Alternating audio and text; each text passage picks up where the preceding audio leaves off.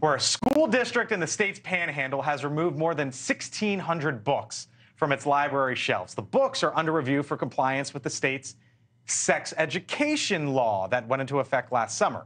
Now, that law prohibits sex education and books describing sexual content to students in 5th grade or below. Okay, it was quite controversial, as you might imagine, something that Ron DeSantis, speaking of the Iowa caucuses, was pushing.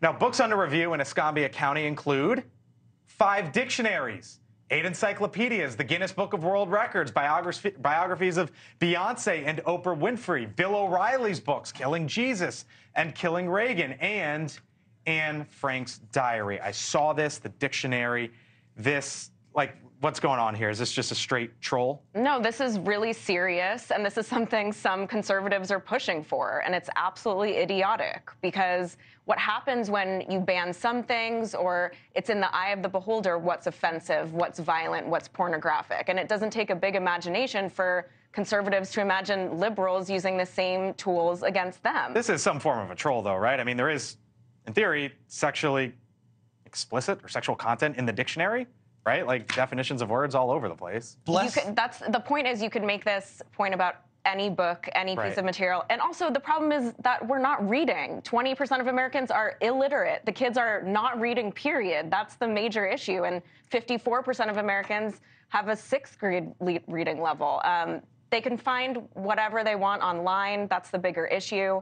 It's even bigger than social media. Books and libraries are not the issue. Bless their heart. We actually need more kids to pick up dictionaries, encyclopedias, Diary of Anne Frank. Like, this is an area where I think Republicans missed the mark, and all these claims about Democrats being snowflakes, but you have Republican governors now banning books that we're not talking about. Like, so these ones are under review. But let me ask you this: as Michael, did you miss the mark? Did your party miss the mark on this? Actually, that law was promulgated to prevent sexualized content for up to 3rd grade, I thought it was, although apparently 5th grade now.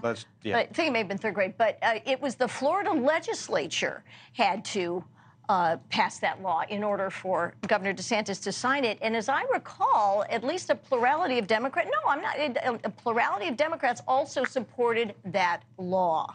Okay, and no book is being banned.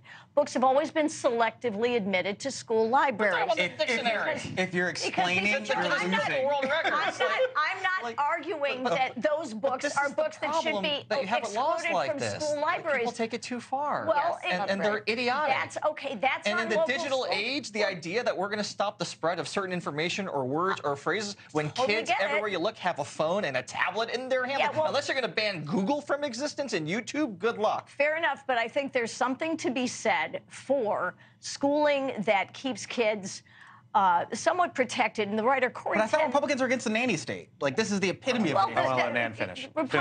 Republicans are for school choice on the part of parents and not dunning taxpayers for public schools that don't work for them. So that's where Republicans are, and they're right about that. And the writer Corey ten Boom once described how her father had said, there are some burdens, he said it to her when she was a child, there's some burdens I don't want you to have to bear.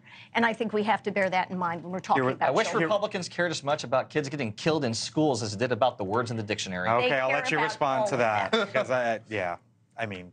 They don't. That's silly. They don't. No, that's... We're here for the kids. All right, let me just ask a question. Let me question. Who advocates for school resource officers? Members of which party overwhelmingly? I remember that there were a bunch of resource officers and security folks at Uvalde, and they didn't show up. They actually did the opposite. This is exactly what causes everybody to kind of tune out to it, though, because we end up having these book discussions that become these larger, purely political things. I'm responding to the Here was Bill O'Reilly, and I'll leave you with this. He said, if Florida County removes my books, Killing Jesus and Killing Reagan, from school libraries, preposterous.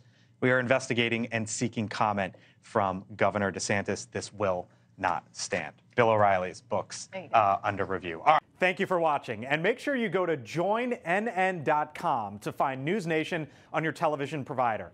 And don't forget to click the red subscribe button below to get more of NewsNation's fact-driven, unbiased coverage.